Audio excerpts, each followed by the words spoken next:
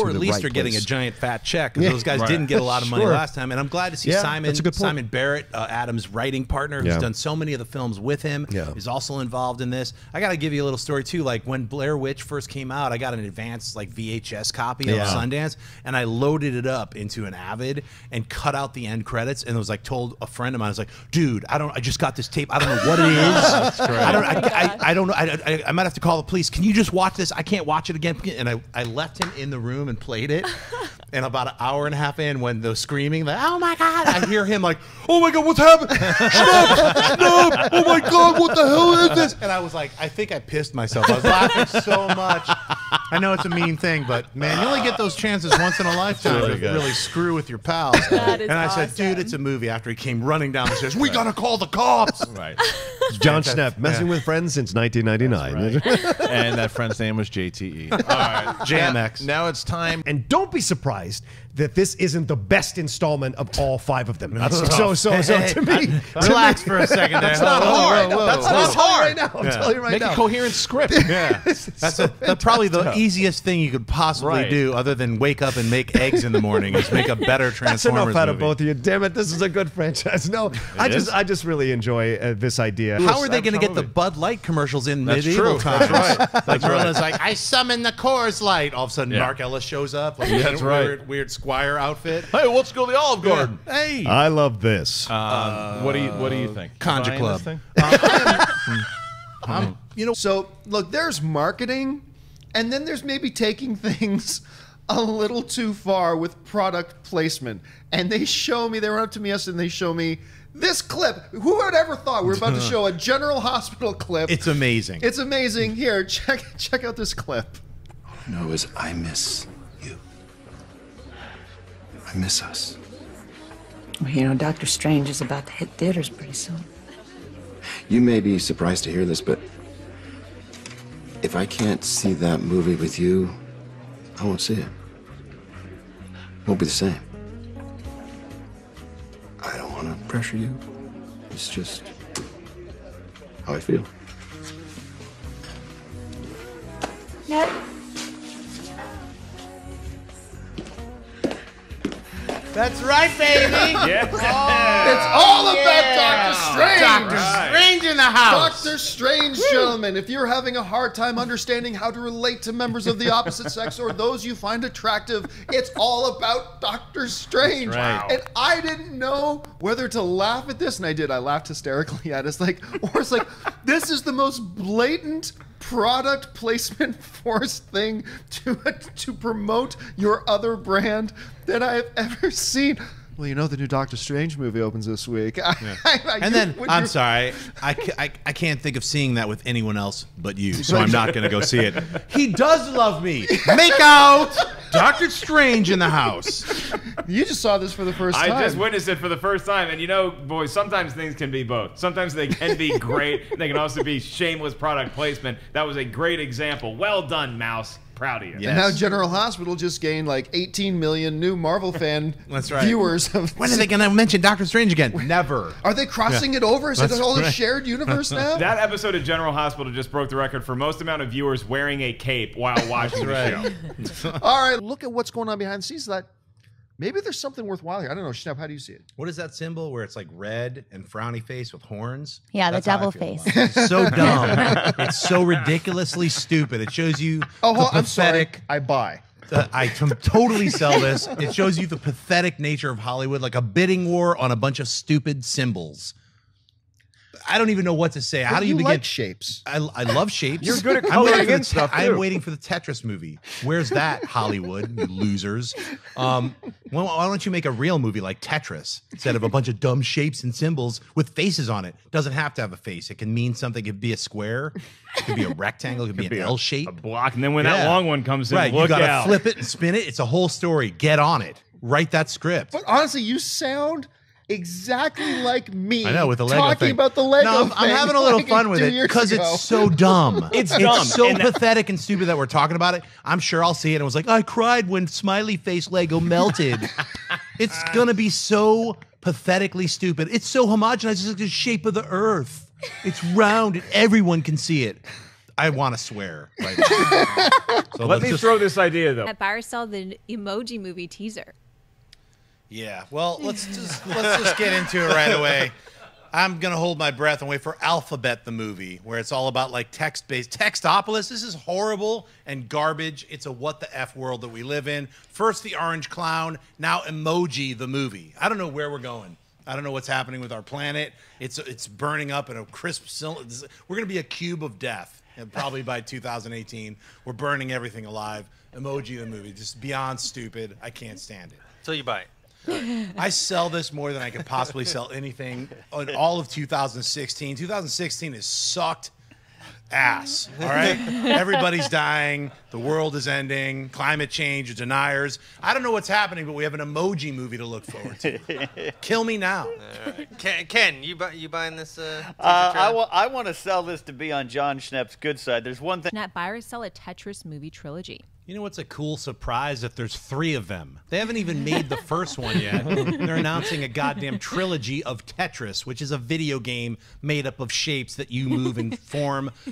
Give me a break. This is so stupid. I don't even like talking about it, but it makes me sick to hear that they've... Oh, wait till you see the cool surprise about Tetris, the movie trilogy. Suck it, man. I don't care about your cool surprise, okay? What is it? Oh, we've got to save the world from aliens, so we train these dudes to create a Tetris wall around Earth. Ooh, I'm shocked and amazed at your incredible science fiction trilogy. I'm sorry, one more thing I got to add. It's like, you know what? A lot of other people are constantly talking about like, oh, well, what about Lego? That surprised everybody. It didn't surprise that many people because Lego has got an entire universe around it. There's like little Lego characters based on all different products. In fact, you could probably have a Tetris Lego set. Suck on that. Tetris is a bunch of shapes. Give me a break. Mark? Yes. I, as the world's greatest Tetris player of all time, that's not like some sort of joke like, oh man, I'm really good at Tetris. I picked it up a couple times. I am the best player of Tetris in history. I go with Game Boy, and I'm willing to take on anybody in the entire world.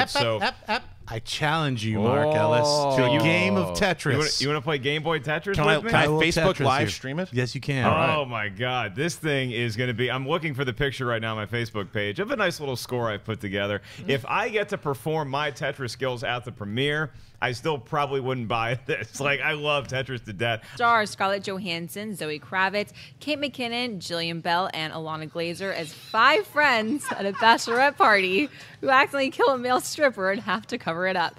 The movie is written by Broad City writer Lucia Aniello and Paul W. Downs, with Aniello also directing. It opens in theaters on June 16th. Perry, help me out here, save me. Fire Cell, the new Red Band trailer for Rough Night. Yeah, I can't help you out because I didn't hear any of that intro because of these guys here, but I know what we're talking about.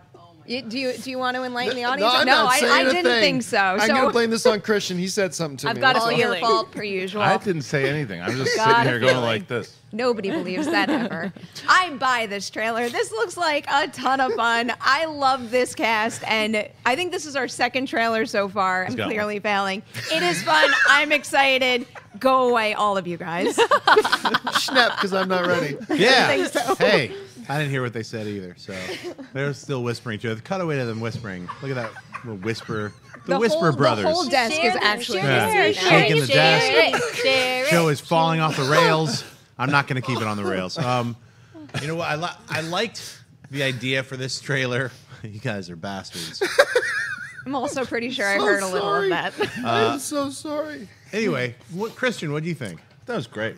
No, I hated the trailer. We got a surprise trailer. We are free, Ashley. Why is that? Universal Pictures released the first teaser trailer and poster for 50 Shades Freed. The Schnepp Barisal, the first teaser for 50 Shades Freed. Well, they're not going to ruin my Valentine's Day. That's all I can say. I know this is Ashley's favorite. I'm sure you can't wait for the trilogy. Oh, my God. Finally, the trilogy will be complete. Holds a special place. The in Grey my heart. Saga. Who cares? This is garbage cinema. Garbage cinema is what it is.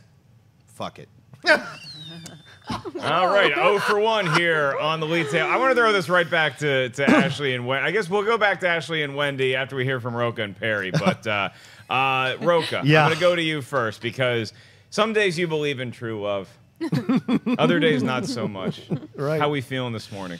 I do not believe in this. Are we still doing this? Like, we're really doing a third one of these? And these other things in his resume. So it just breaks my heart that he's doing these films. It's called house payments, Roca. Yeah, I guess so. No, don't hate on the dude. I don't hate on anybody who takes a job and makes that money. Fair. Just, you know, you don't have to I just see want the to get better film. material. I want him to. Yes. I think he deserves better material. That's, I guess, where I'm coming from. And is eyeing a 2019 release. Schnepp buy or sell a Dora the Explorer movie produced by Michael Bay. Totally. Hey, so we're really going to talk about this. I thought it was a joke thing. I get platinum dues if people can't even make a Friday the 13th movie. I don't care. You know, Dora the Explorer, I'm glad that little kids enjoy it. It's a kid's property, that they're going to age it up and try to, like, I get where they're trying to do is like, all the people who watch Dora the Explorer, they're teenagers now. Let's get that money and get, you know, get the people like who watched Dora like 10 years ago to come in and enjoy the new Dora the Explorer live action series. We get the kids when they're with our cartoon. We get the, you know, the teenagers with the, I think it's a horrible marketing ploy. It's horrible and gross, and I'm not going to buy it. I'm going to put the Michael Bay stuff to the side just for a minute, and I'll